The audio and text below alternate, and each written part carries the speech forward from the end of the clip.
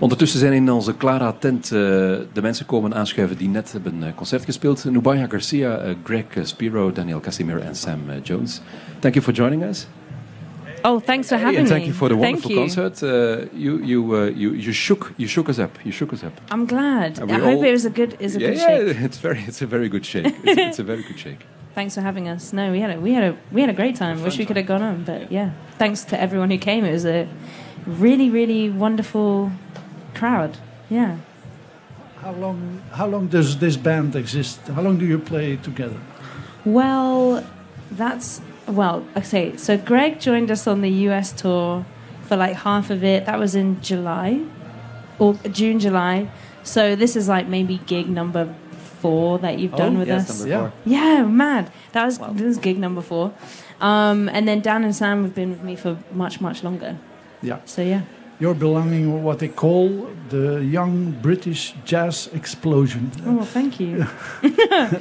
You're all young players. I'm going to ask you something, Mr. Spero, but you're from the United States, so you're not belonging to the British jazz explosion. Well, Chicago, which is closely tied to London. Indeed, yeah. You are. But Chicago. Nubya. Hi. We saw already a lot of people of that scene, but you were already in Belgium, but this is the first big gig, I think. Huh? I feel like we've been here maybe twice before. Okay, but that's not so important. But they were important gigs to me. They were great. Yeah, of course. But you really got the crowd with you today. I felt that. It was very, very lovely. You like to build up the numbers, the compositions slowly with repeated phrases, and then you go to a climax with that fabulous rhythm trio. Huh? I guess we do. Yeah, tension and release. That's how we roll. As a saxophone player, you have a really strong, heavy sound. Thank you. Where does that come from? I mean, where does anyone's sound come from? I guess everyone I've ever listened to more than once. You know, those that you keep going back to. So I think Dexter Gordon was the first tenor player that I properly was inspired by. Obviously Coltrane, Wayne, like lots and lots of saxophone players. For a while when I was younger, I listened to like only trumpet players, which is quite interesting. I was just like fascinated by the sound when I was like 12 or 13. So I guess it comes from everything that you've ever listened to, and your sound comes out of yourself. Yeah. Mr. Spero, how is it to play with those cats from those bespoken British scene? This has been the 4 shows that we've done together have been very, very special experiences for me. I think London and Chicago have a lot of similar vocabulary that we use. There's elements of free jazz. I mean, Nubya quoted an Ornette Coleman tune in one of the songs, and it's like there are the influences are very similar. So when I sit on the stage, and we have Nubya's compositions, which are very open compositions that cater to a maximum level of connection between the artists and a very special level of improvisation.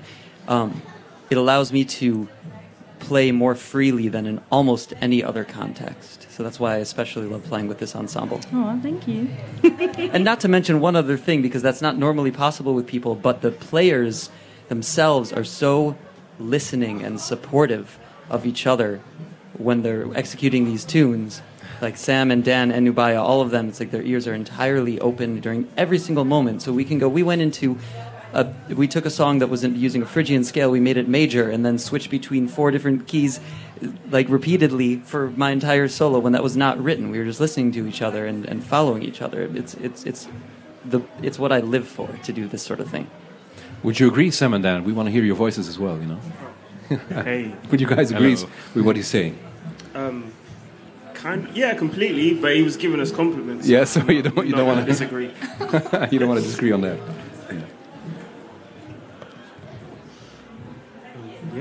Yeah, I completely agree. It's just fun playing in the Bias band. It's really open. We don't say this too much, but she's actually like one of the few horn players that I feel like really listens and tunes into the bass. So it's great fun. It's like, oh, you caught that. So yeah, it's cool. Yeah, so it's a real pleasure jumping into this band for me as well. I think it's been like a bit over a year now for me. So I just remember like every time before I go and do a show with Noobs, I'm thinking the first show we did, she said, just keep your ears open and do you. You know, so that's what I've been doing ever since, like just trying to react to exactly whatever's going on. And it's always with such amazing players as well that are right there responding with you. So it's really liberating, free environment for me. I love that. Lovely. I think we can conclude on that happy note. Everybody's happy. We love playing together, and we hope seeing you guys again here in Jazz Midland. Thank you for being here. Thanks for having us. Applaus for Thank you. Okay. Cheers.